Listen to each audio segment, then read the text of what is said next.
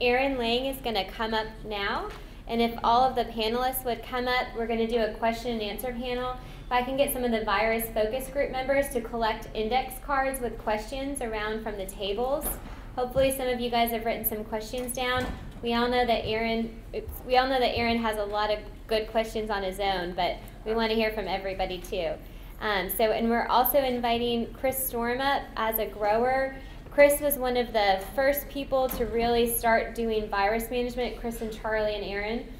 And he's got a lot of practical advice, not only just in Lodi, but also in other coasts.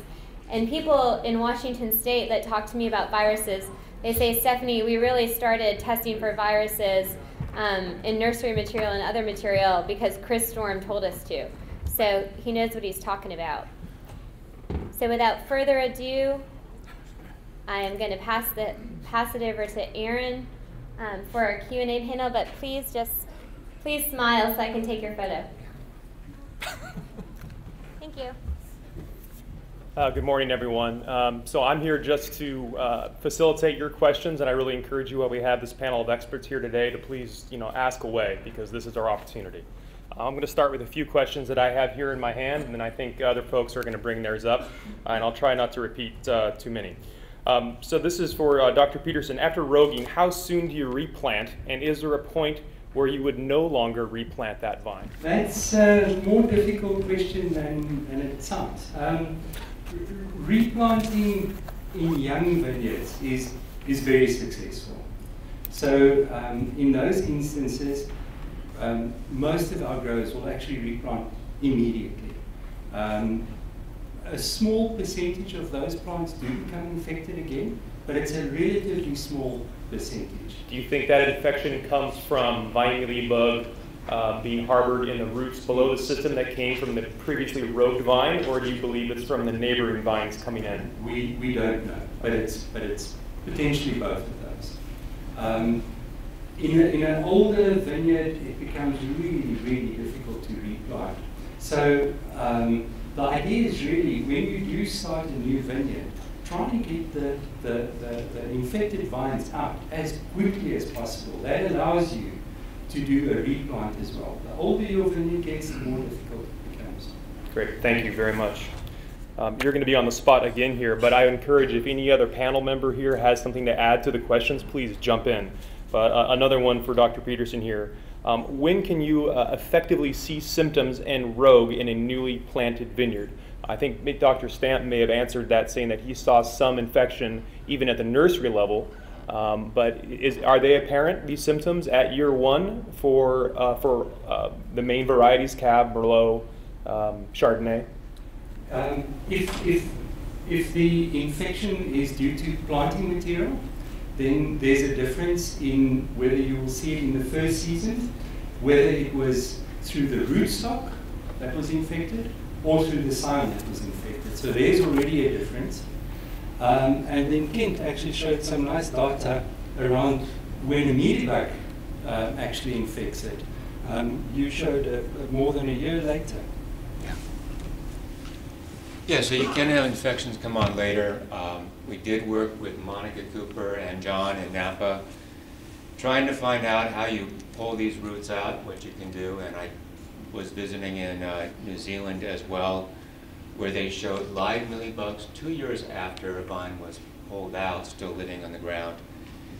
The issue is that it's very difficult to use anything to kill the roots. So we tried putting Roundup on it, we tried painting it, shooting it, every different type of method to kill those roots. Mike McHenry has tried fumigation. It's just really hard to get anything effective more than about a foot and a half down below the soil. And we know if you've got ants, and we know you do have ants, that the ants will take the mealybugs to where the food is, and that's on the roots left in the ground. And they also think that it's harder here to go for 2 years fallow than it might be in South Africa. Just one additional comment on the timing of symptom development and when they become apparent. And in your replants, my take is usually if you see leaf rot symptoms in year one, in the first leaf, it is highly likely the cyan buds that were infected. It's highly unlikely that the infection results from mealybug transmission. However, if it takes longer, if it takes the second, third, or fourth leaf, then you have two options.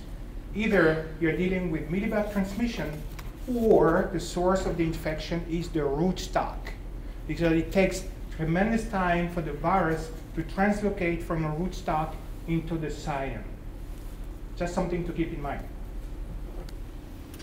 Okay, I'll just agree that we have seen leaf roll and red blotch contaminated vines in the nursery row on several occasions. Within about, the vines in the nursery row are generally planted in May or June, and so we've seen symptoms in October, November, which again would indicate, as Mark's saying, there would be a cyan contamination versus a rootstock contamination.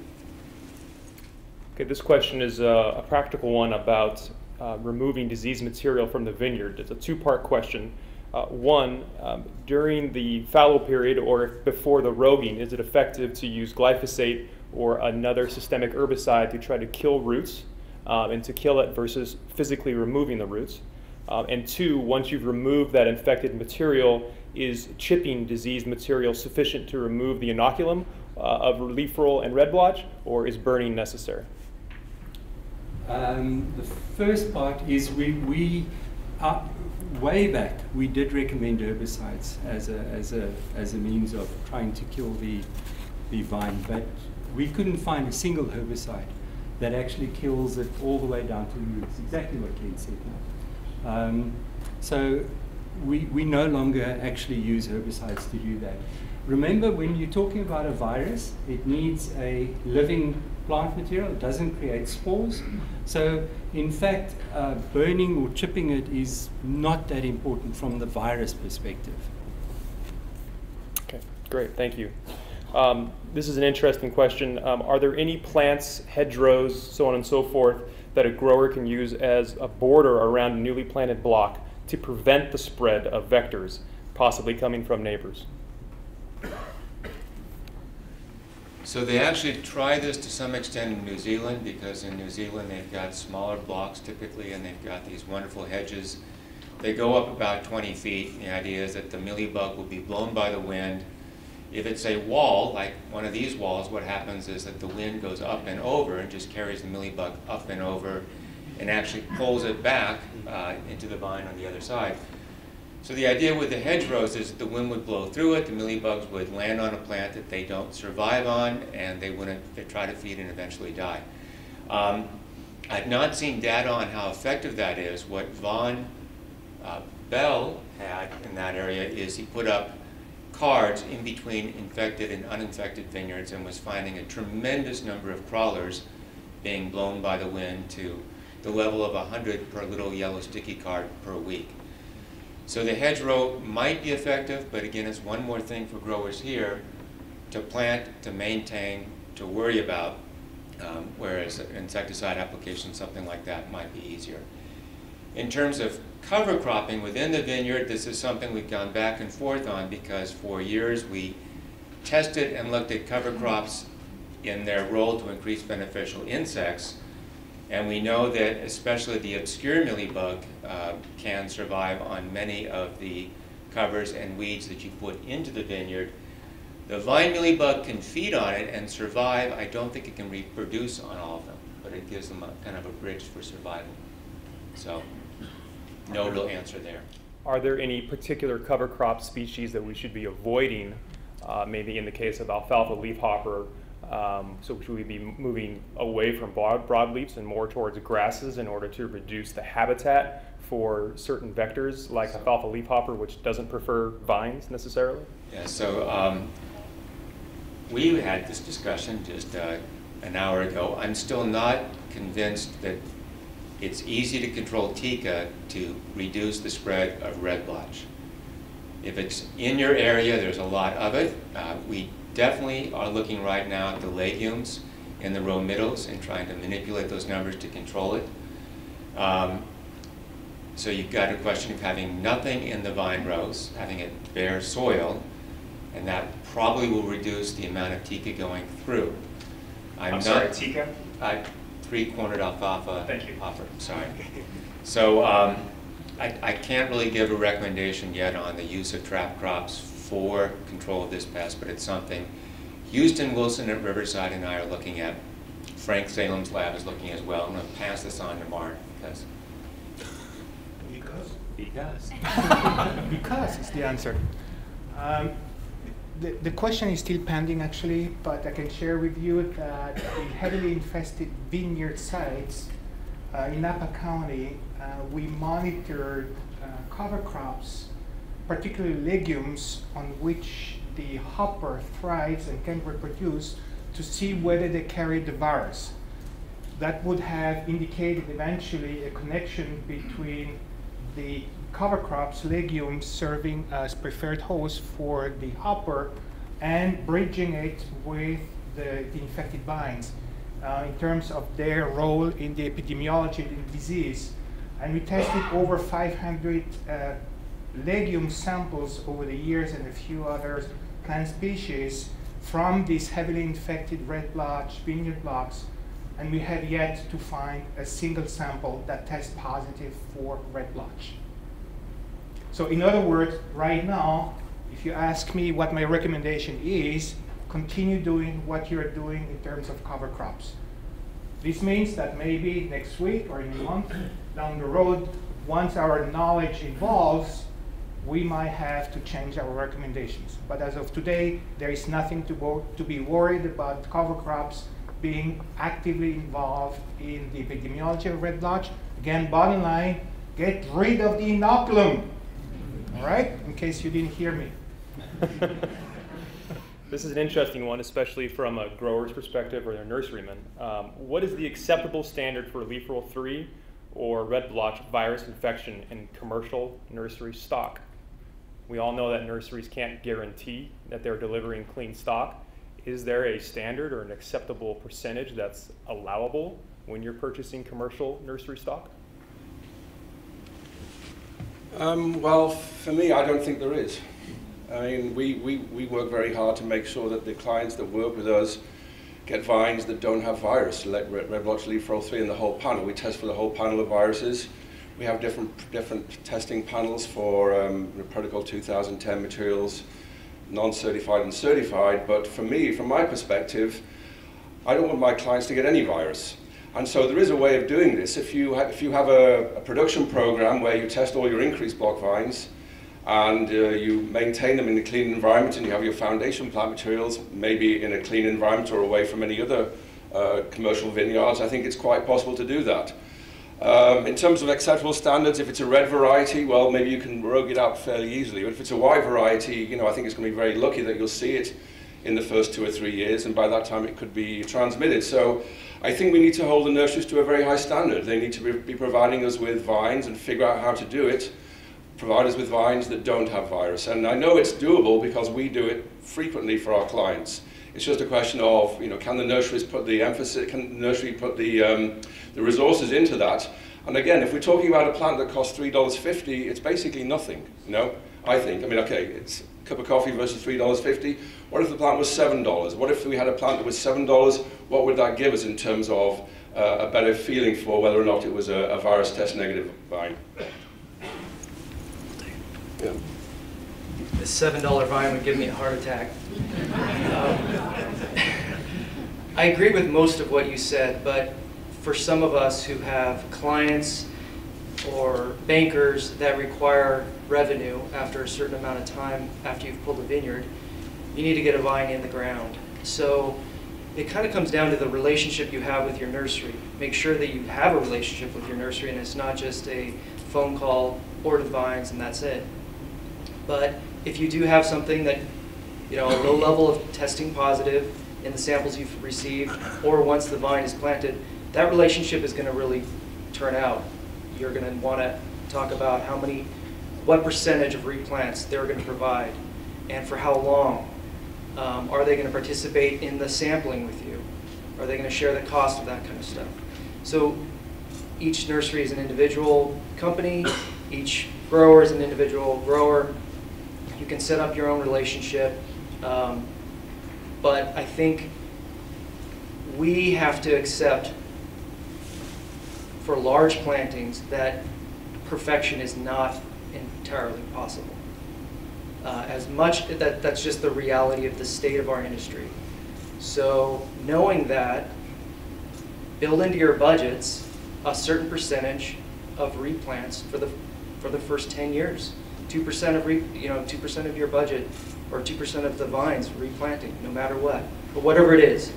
But practically speaking, and I don't want to negate anything you said, here in Lodi, I just don't think we can say 100% is expected. Please. Mark, Mark? thank you. You're asking what would be a good number in terms of the incidence. So just to make sure and consistent with my message, the number I recommend is 0. No tolerance whatsoever. But acknowledging all the comments that have been made, this is a lofty goal, right? But we should shoot for that goal, although it's a lofty one as we speak. And I know that everyone is doing its due diligence to try to reach that goal. Will it happen tomorrow? Will it happen next week? Will it happen in a year? I do not know. But if we work collectively towards achieving that goal, I think we'll be all better off, and the industry collectively will be better off. Now, what I'd like to say now is those who will drive that mechanism, that program to reach the 0 tolerance is each of you in this room. You are the drivers of the program. If you are not asking for extensively virus-tested material, you will not get it. You are the drivers. You are the ones who will help all of us reach that goal. Thank you. Are there, for the growers of the panel and those who have experience in the growing of vineyards with a high incidence of infection, I'm talking where roving's not possible but not economically feasible to remove the vineyard, are there any good strategies out there to reduce the negative effects of leaf roll 3, i.e. production and phenolics, color, maturity? Is there lots of people out there selling snake oil to try to get us to buy, saying it's going to help mature that crop even with a leaf roll infection? Is there any practical experience that says that something out there works? A bulldozer. That's the only thing I've been able to figure out. I'm serious. We did a very robust study, replicated trial with many different sprayable formulations, fertilizer, and nothing works. Even dropping the tonnage down to 4 tons to the acre, not economically viable here, didn't work. So what I'll add to that is that this came up in Sonoma because there were some old Zinfandels that were just not going to come out, and the grower had close to 100% infectivity, and my suggestion was, well, that's the block where you should be worried about mealybugs. That's the block you should be treating, because every mealybug leaving that block is infected. So don't give up on the mealybug control. If you're planting something clean next to it, worry about the block that's 100% infected with the virus. Yeah, I support that fully.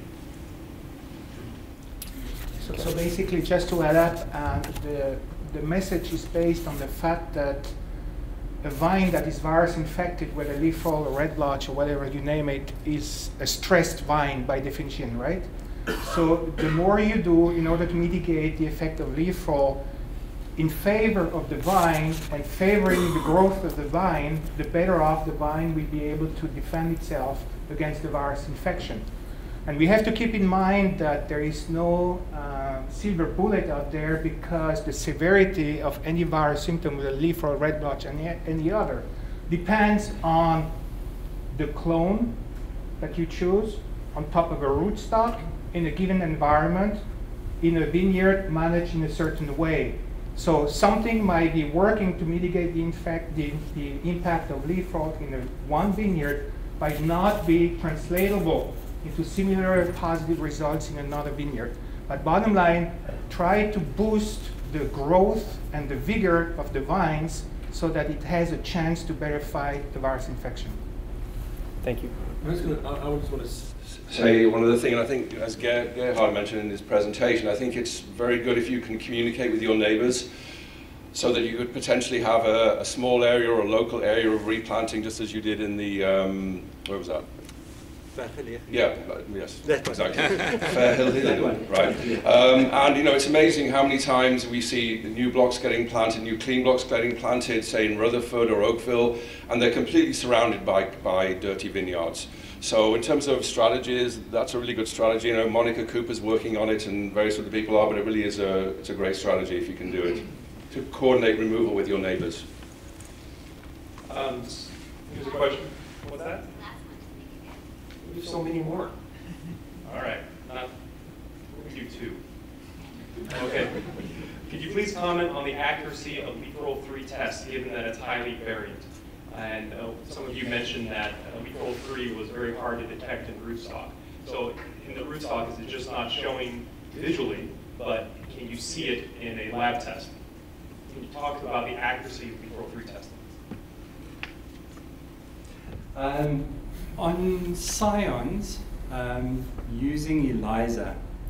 ELISA, the kit we have in South Africa, which we produced, picks up all the variants that are known at this stage.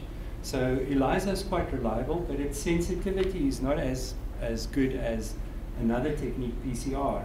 PCR is variable in what it can do, depends on how you design the technique. It can pick up individual strains or much wider, but it's more sensitive. So on scion material, I'm not too concerned. Between ELISA and PCR, we've got it pretty much covered. Rootstocks are another ballgame. We're not quite sure what's happening in rootstocks. We initiated the studies on rootstocks because when we were testing them with ELISA, we'd be getting very low absorbance values. When we tested them with PCRs, it would be variable. So that's where we started doing the experiments, where we went to a vine that we knew was absolutely, definitely leaf roll infected, but actually tested the rootstocks then. And in about 2/3 of the instances, we couldn't find type 3 down there, not even with PCR. And we're actually wondering if what we call, say, Richter 99, if that's actually a homogeneous cultivar, and whether there aren't possibly genetic variations in there, some of which are susceptible and some of which are pretty well immune. Thank you. Last question, although there are so many good ones here. How long does it take for the virus to move through a grapevine from the time of infection? Is cane pruning a better method than cordon pruning from keeping the virus from spreading throughout the vine? Any comments there? Thank you, my friends up here. I knew they were my friends, right? Actually, there is no easy answer to this one. It's an excellent question, and I don't think there has been, at least I'm not aware of any scientific sound experiment that has been designed and actually implemented to address this question. Intuitively, as a virologist with my little experience, I would say it doesn't make any bit of a difference. Regardless of how you prune it, the virus will find its way throughout the whole vine. It might take more time. Again, it will depend on, as I just mentioned, on the particular clone of a scion of the choice onto a rootstock in a given environment. But I don't think that the end effect will differ how the vine is pruned and maintained. Great, thank you. Stephanie? Yeah, I'd agree with that. Oh, sorry, Stephanie. We farm a lot of cane pruned. Almost 90% of our vineyards in the North Coast are cane pruned, and they're just as susceptible. It moves just as fast through those as it does in cordon prune or machine prune vineyards. All right, so I know that there are more questions, but we do have plenty of time. All of these guys will be around until about 1:15, so you can interact with them. They're all agreeing to stay through there. Dr. Maher Al-Rawana wanted to mention something from FPS really quickly to the audience too, so if you'll run up here, Maher, but let's give a round of applause for our great panel.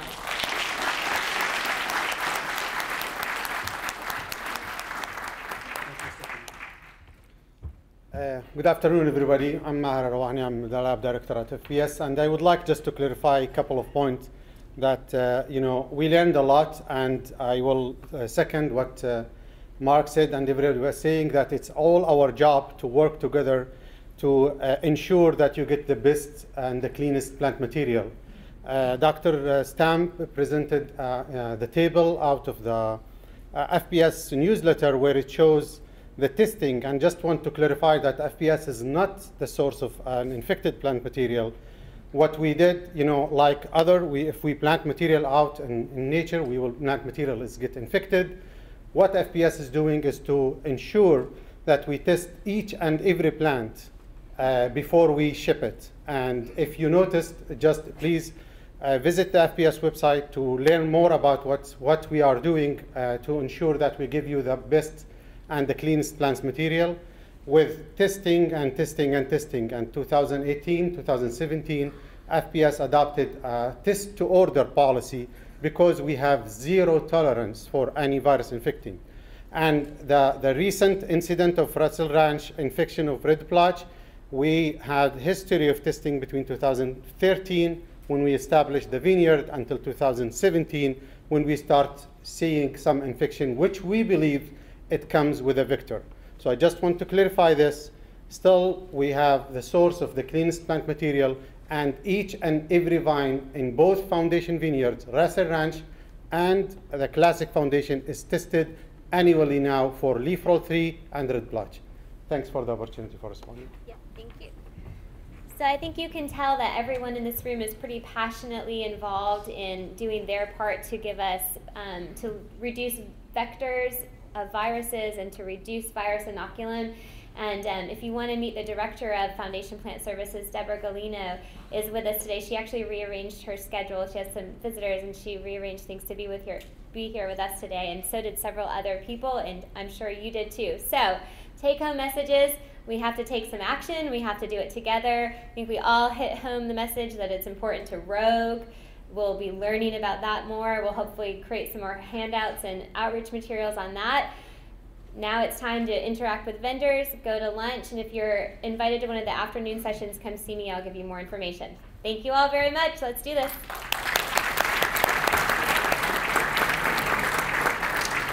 One of the most impressive things from this morning was to see people brought in from all over the world to tackle this problem collectively.